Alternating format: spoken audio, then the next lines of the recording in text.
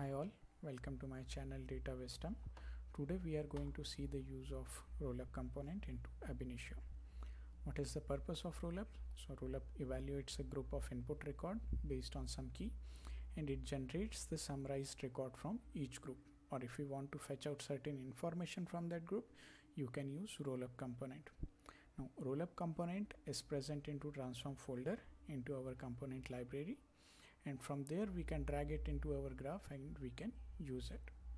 Now what are the prerequisites of Rollup component? Since this component works on a group based on some key, we'll have to provide it a sorted data. Now we have that option available into Rollup, just like our join component or any other component that uses the key, right? Either we can provide the component a sorted input or we can perform in-memory operation, right? The second prerequisite for Rollup would be, since we are performing these operations based on a group, we'll have to remove our dirty data before providing it to Rollup component. Dirty data as in if we are having any null or invalid values provided into our input file, okay?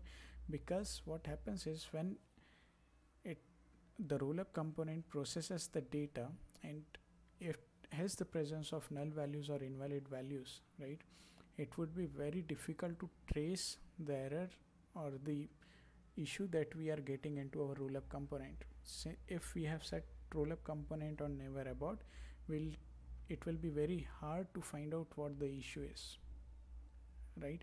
Because your graph will not fail, you will not know why the grouping operation is not happening properly or why you are not getting the correct result. Okay, now let's quickly go to our GD.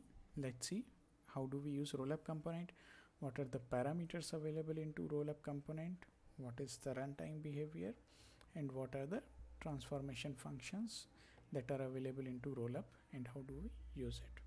Okay, so let's go to our GD first and let's see how do we use Rollup component.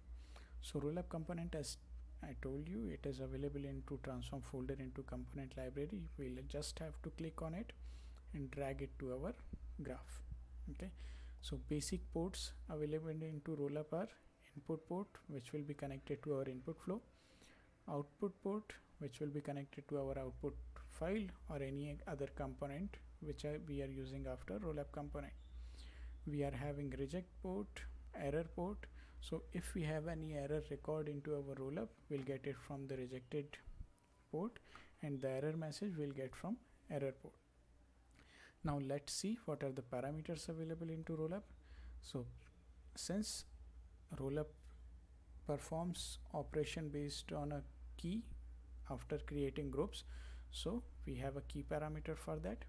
Sorted input based on that key, whether you want to provide a sorted data to Rollup component or not. So if input must be sorted or grouped is checked, then we'll have to provide sorted input to Rollup component. If we are doing in-memory operation, then in that case, even if we are not providing our input in a sorted way based on a key, that will work. Okay, now we have this key parameter where we'll be providing the key that we want to use into Rollup component. This transform parameter is used to write the mapping or the aggregation functions that you want to perform into your Rollup component. Max score is the maximum memory used by Rollup component into bytes. Okay, reject threshold, again it is same as the other components, abort on first reject, never abort, and use limit or ramp function. Okay, once let's again see.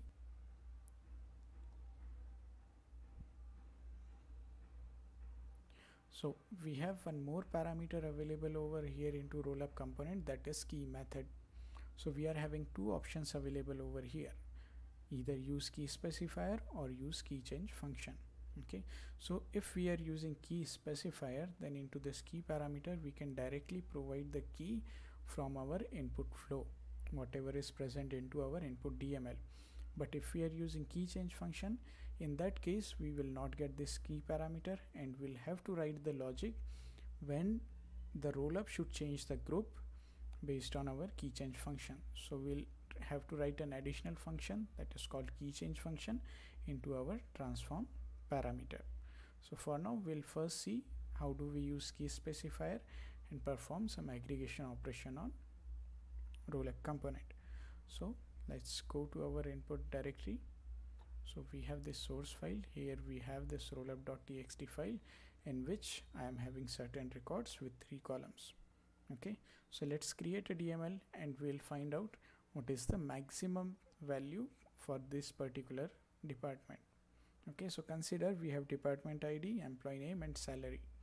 We'll find what is the maximum salary per department, what is the average salary per department, what is the minimum salary per department, and what is the sum of these salaries into each department. Okay, so let's quickly go to our GD and create a graph.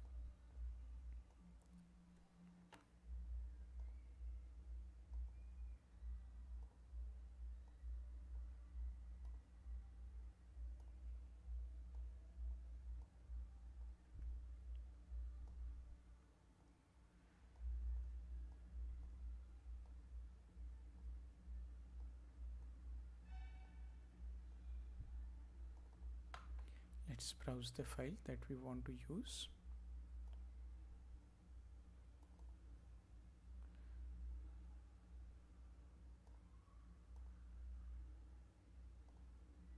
We'll create a DML for this. So first I have department ID, then I have name, and then I have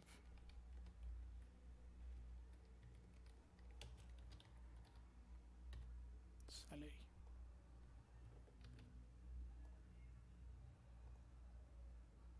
Similarly, we'll configure our output file first. So I want to write a file into my target file directory, and this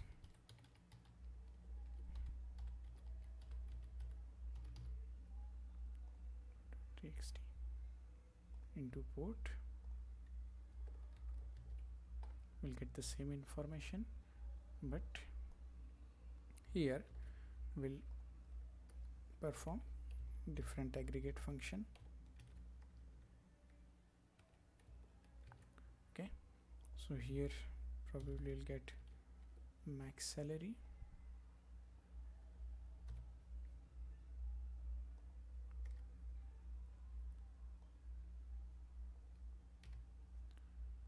here we want minimum salary, here we want probably the sum of the salaries,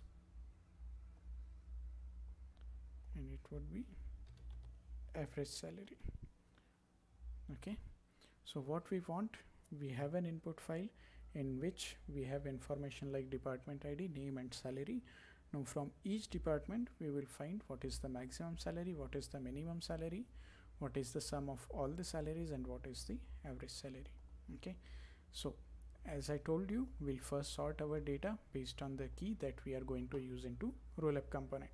So for us the key is department ID, since we want to aggregate our records for each department. Okay, so we are sorting our data based on department ID and order will be ascending.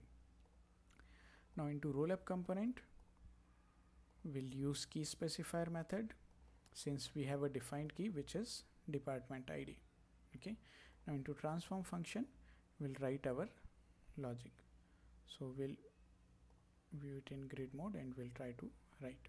Okay, so department ID I directly want it to map it on 1-to-1. Name is also 1-to-1 mapping. Now from this salary column from input flow I have to derive these 4 columns. Okay, and we can use aggregate functions into Rollup component. Okay, so let's go and check what are the math functions available.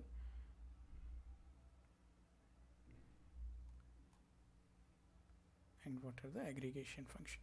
So what columns we want maximum value, we want minimum value, we want sum and average.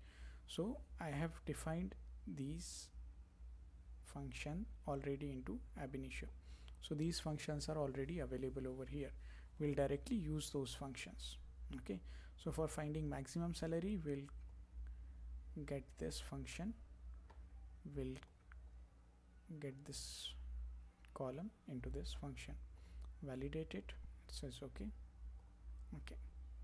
We will map it to maximum salary. Similarly, we have min function.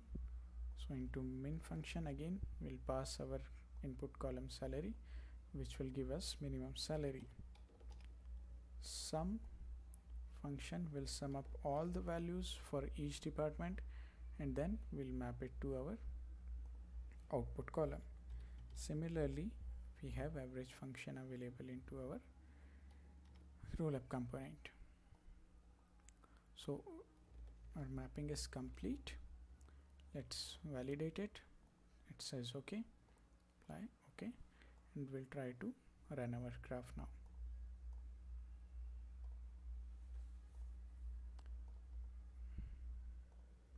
So we'll view our input data.